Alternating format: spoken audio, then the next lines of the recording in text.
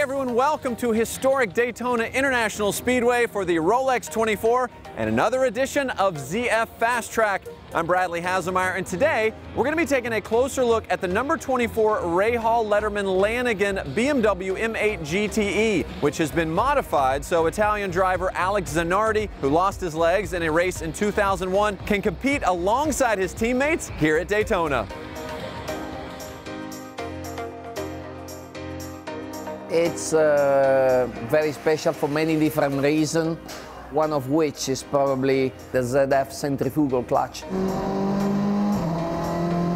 With the system we have, it's basically impossible to kill the engine, so it's interesting. It's been very much for me to develop new set of controls together with BMW to improve my capability to endure into the distance. We have recently switched from a set of controls which was basically allowing me to use a brake pedal via my prosthetical leg to a new set of control where I'm doing everything with my hand. In every pit stop, you don't have to forget that we also have to swap the steering wheel. Because in my steering wheel I also have the throttle mechanism, and the way I slow the car down is via a very strong and tall lever mounted on the engine tunnel, behind which I also have a trigger to downshift gears whenever I approach the turns. It just works beautifully, and for sure to not have the complication of having to operate a clutch, we have less problems than they have next door in the other car with a normal clutch. All right, here we are with Patrick Oath. Patrick, thanks for being here.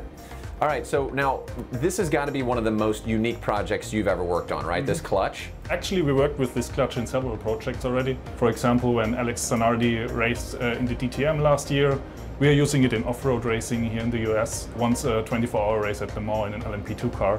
We've been working with this clutch quite a bit in the past. Yeah. Explain a little bit how this anti-stall clutch works. So the anti-stall clutch is basically a centrifugal clutch, so it's RPM based. The higher the RPM is, the more torque you can transmit. Once the RPM drops under a certain level, the clutch automatically opens, so the car won't stall. Whereas when you have a traditional clutch and just release the clutch, and basically the tires have a lot of grip. And the clutch kind of kills the engine, Exactly. Right? That's why you get the bogged down sound. When you have a pit stop here at a 24-hour race, you cannot stall the car when you're driving off from the pit stop.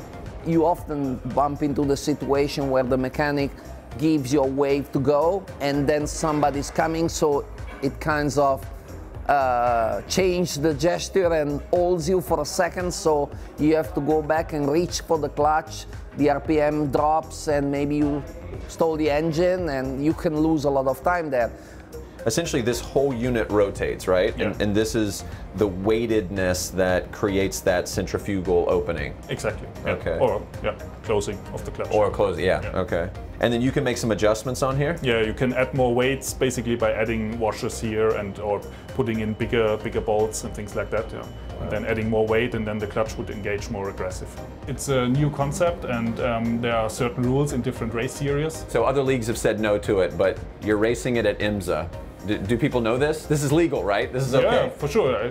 Here it's legal. And, okay. Well, it seems brilliant to me, and I love the application with Alex. Not only making him fast, but making him feel. There's this emotional element to it as well, and I think, yes, it's mechanical, but ultimately it's emotional. I think that's rad.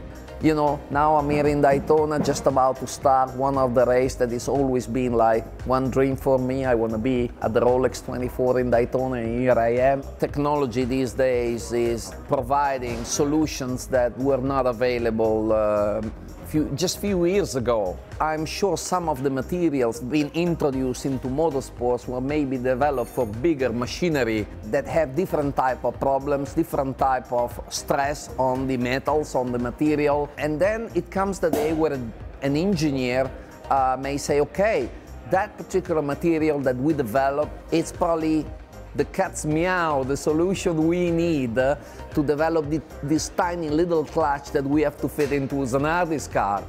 And this is, you know, what human beings are capable of doing. Technology, computer can give great answer, but only us, as human beings, we are capable of making the right questions.